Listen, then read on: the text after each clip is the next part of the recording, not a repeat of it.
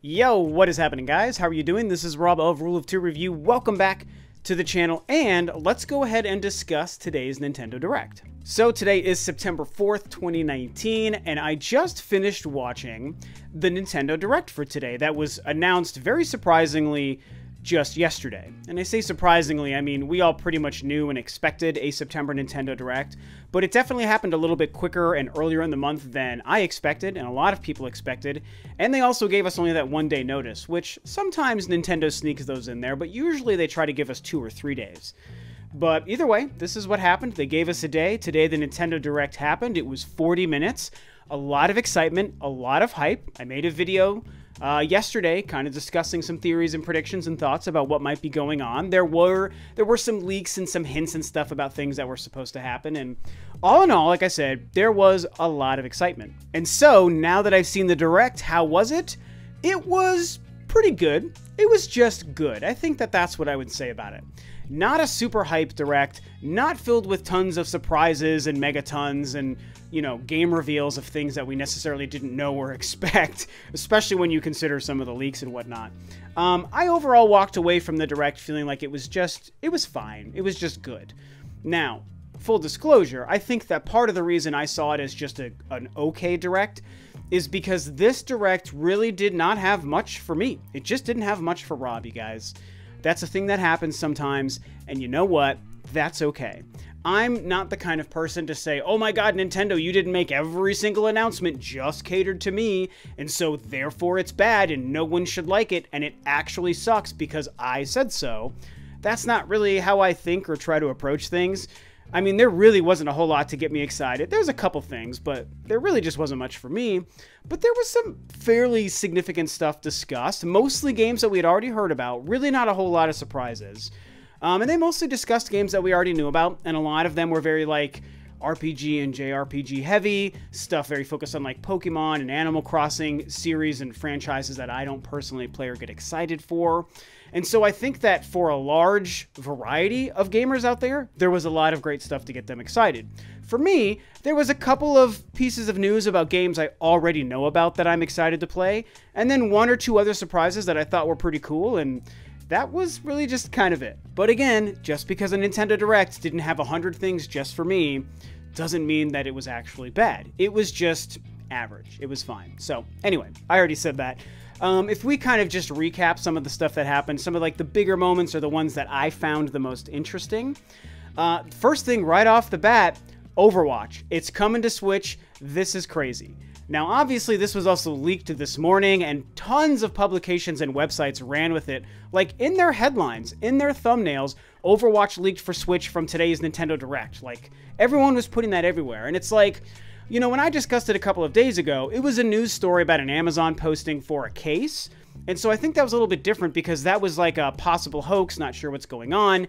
It didn't have the same kind of leak quality. But since then, a Nintendo Direct was then confirmed. And so suddenly, once you're leaking stuff directly out of a Nintendo Direct, an actual story and headline and trailer reel, gameplay reel from that show, that's when I think you need to be a little bit more careful about it, you know? Like, it's hard to be super careful, but that was just negligent, and I think that that was very unfortunate the way that's happened. And, you know, I used to do that stuff a little bit more myself, and I kind of have, I've kind of learned over the years to try to be a little bit more careful with it.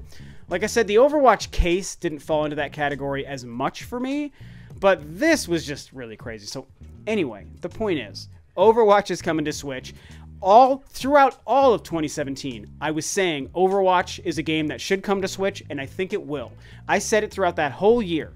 And obviously I forgot about it all last year, and I think most of us did, and now suddenly it's coming. So I thought it looks really good. It's very impressive. Chalk up another impressive third-party port running on the Switch. Games that people said could never operate on the Switch. Blizzard themselves said it was challenging back in 2017.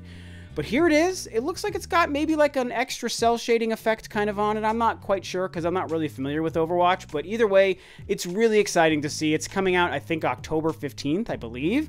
So it's only a couple of weeks away. That was pretty cool. Now, obviously, we have to talk about Smash Bros. Because there was 3 significant things that came out of the Smash Bros. Kind of info today. The first one is the fact that Banjo-Kazooie is actually playable today, which is very exciting. And it also means as soon as I'm done here, I'm going to finally download the Fighters Pass, because Joker didn't get me excited, the Dragon Quest guy didn't get me excited, but Banjo does. So I gotta have Banjo. I gotta have his stage, the music. I need it in my life. And so I'm gonna get the Fighters Pass today. So that was pretty cool. Stealth drop of Banjo, which a lot of people sort of saw coming. The other big thing is, I guess we'll get to the biggest thing. They confirmed the new character, and it turns out all of the leaks and rumors and information were true. It was an SNK character, and it turned out to be Terry from Fatal Fury, which is what a lot of people thought. I definitely thought that he or Mai had the best chance at showing up, and it turned out to be Terry. I love kind of the reveal with like the decades and all the different Nintendo consoles, and they go to SNES, and then they step to the side to show Neo Geo, and it was like, oh snap, it's an SNK person. It was all true. And so I'm sure people are freaking out, and some are upset and some are happy. You know, I'm not somebody who's excited about it. He's not a character that super appeals to me. I did enjoy Samurai Showdown back in the day, but it doesn't get me really hyped. But it makes sense. I think it's cool to see a company like SNK represented. And, you know, games from the Neo Geo, that's pretty cool to see any representation in Smash Bros. So, to me, he belongs. The series belongs. SNK characters belong. Like, it all makes sense. And so I know people are upset about it, but I'm telling you guys, it just works. And then the other huge reveal is that there are more fighters than just the initial 5 coming to Smash Brothers. That is crazy to me. That is so insane, because we knew we had 1 more to go. We've already had 4 of the 5, and I've been praying for Travis Touchdown. I believe he's coming to this game. And then they're like, well, it turns out there's going to be more fighters. Like, they basically just tricked us and lied to us, you know? I mean, there's a chance that they changed their mind throughout development, but it was like, it's going to be 5 characters and stages, and now it's going to be a lot more, which probably means they've been making a ton of money, and they want to keep making money. So, smart on them. They're going to sell a second Fighters Pass, I'm sure. And so that means I feel even better about Travis Touchdown showing up. So, in that respect, I feel really good about it. Now, like I said, everything else they showed today really wasn't the most exciting. There was almost nothing else for me that got me really, really hyped. There's a couple of games that I'm going to run through that are significant. For the most part, it was just catching up on just a bunch of random stuff that just really wasn't appealing to me specifically. But one thing that they did show was Star Wars Jedi Knight 2 Jedi Outcast coming to the Nintendo Switch in September. Is it the 24th, I think? So like a couple of weeks from now. Oh my god, you guys. Finally a Star Wars game on the Nintendo Switch. It does suck that the first and only Star Wars game is going to be a 20-year-old game that doesn't look like they did anything to like upgrade the visuals or the gameplay. That's unfortunate, but you know what? I ain't complaining. A, because it's a Star Wars game, and B, because Jedi Outcast is a great game. Yes, it's very old, but I have a history with it, so I know I am going to enjoy it like crazy. And I know that Limited Run Games was supposed to be doing a pack of like 15 old school Star Wars games on the Switch, but I haven't seen anything about that, and one of them was Jedi Outcast, but now Jedi Outcast is coming by itself, so maybe something fell through there. Either way, very excited to see it. Oh my freaking god, put Star Wars on the goddamn Switch, please. It's time that this happened. The other thing that they talked about was Doom 64. Everyone wanted Doom 64 when all those Doom games showed up a couple weeks ago, and it turns out that they're doing it. It was the one thing I had spoiled to me. My buddy Brian texted me when I was working, right before the meeting I had to go into, because he was watching it live, and he's like, oh my god, Doom 64, and I was like, damn it, Brian, I'm not watching live. So he cooled off, and we kind of joked about it for a while. So I did have that spoiled for me. But you know what? It looks great, man. Really exciting to see that game coming to the Nintendo Switch. Something curious about it, you guys. I'm just going to bring this up and put this out there for everyone to chew on. Doom 64 is launching on the Switch on November 22nd. That's the same day that Doom Eternal is supposedly launching. And Pete Hines didn't say anything about November 22nd being the same date as Doom Eternal, which means maybe my long-standing worry about that game is true, and maybe the Switch version isn't going to launch on November 22nd. Maybe it's going to be delayed till sometime in 2020. I think there's a good chance that's going to happen, you guys. I've said it from the jump. They've never doubled down on November 22nd for the Switch release. It said coming soon.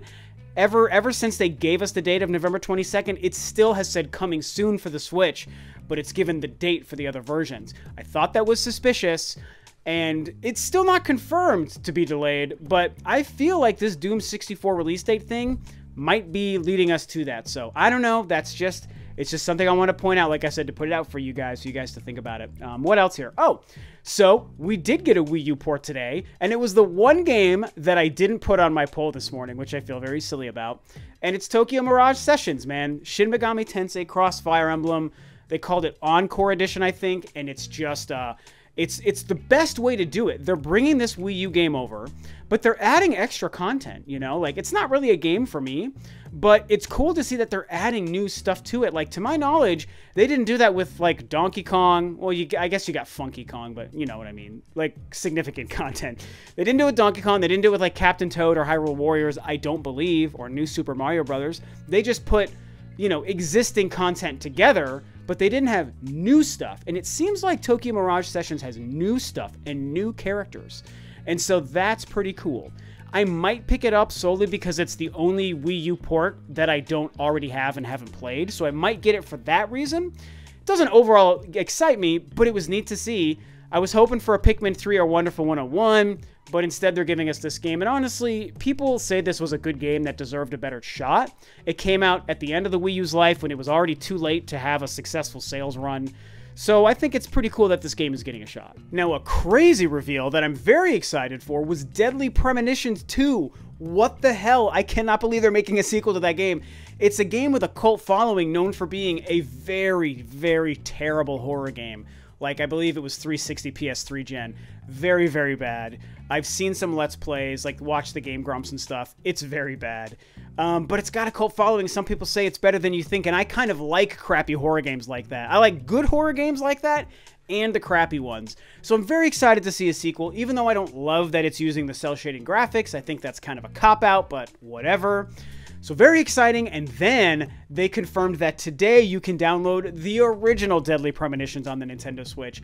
Oh my god, so freaking cool. I will definitely be picking that sucker up, because I've never played it. Even though it's right up my alley, never played it.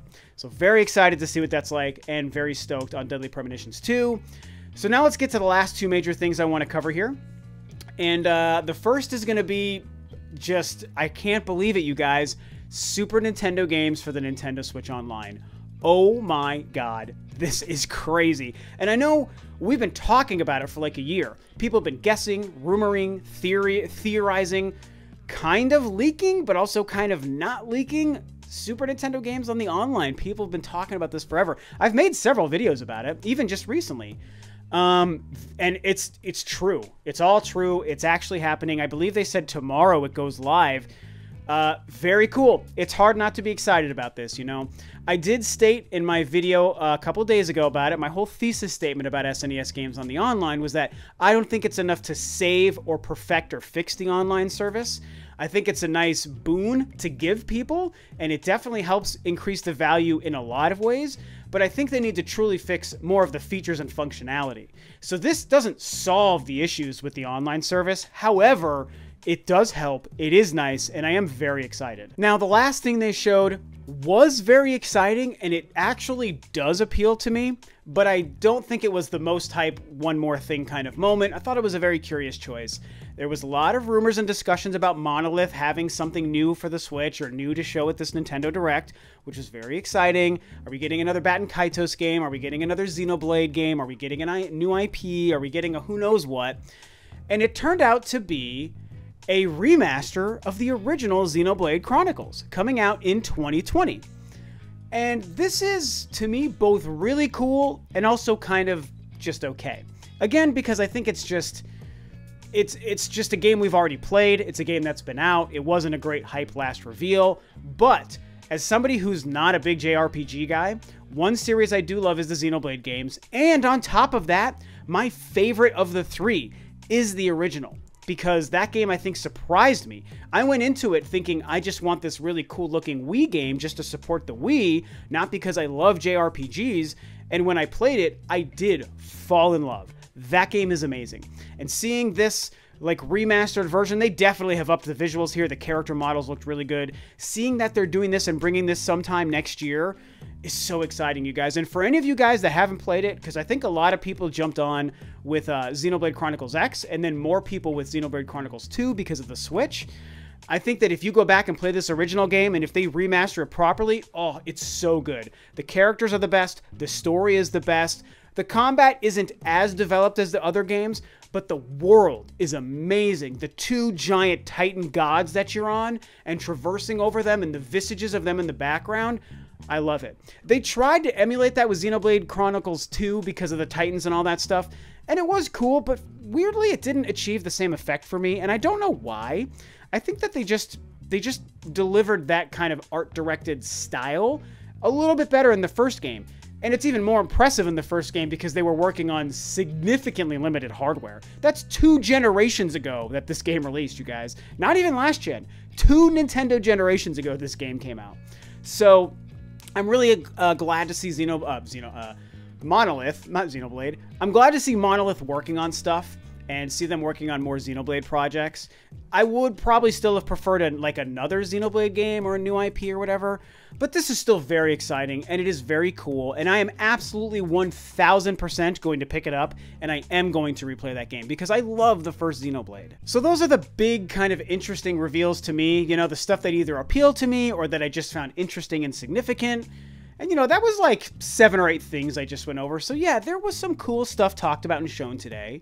Just because I don't think it was the most amazing Direct. Again, it wasn't bad. It was fine for what it was. Also, as I predicted a couple of days ago, even before this Nintendo Direct was even announced, they did talk about 2020 games. And even their tweet said that this was going to focus on 2019 games. But I said yesterday, too, I was like, yeah, they're going to throw some 2020 stuff in there. And they talked about quite a few 2020 games today.